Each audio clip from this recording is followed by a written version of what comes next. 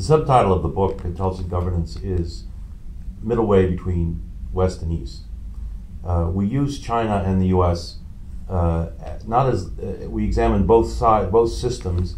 The Chinese, we call it modern Mandarinate, the rule of more or less meritocratic elites in the Communist Party, autocratic system, to the U.S., which is rooted in popular sovereignty and electoral democracy.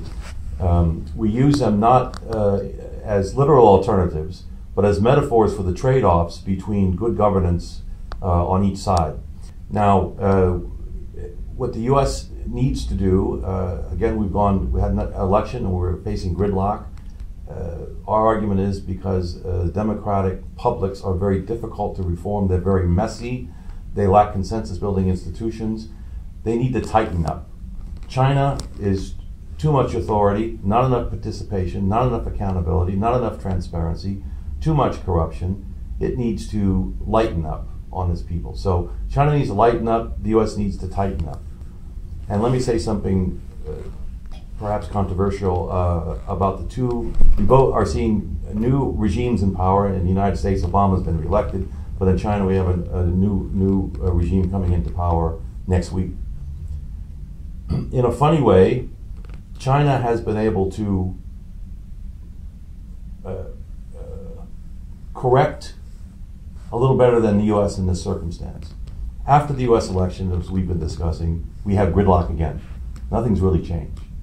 We still have the left and the right, and the public is mobilized against each other and divided with lack of consensus. What kind of government should we have? How much government should we have?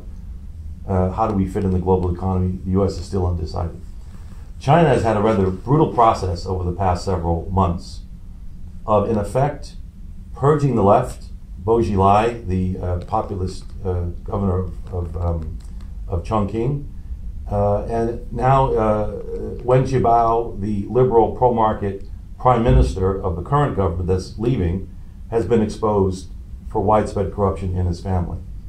What's happening is, in essence, the liberals and the left in China have been put down, and a new consensus is formed down the center.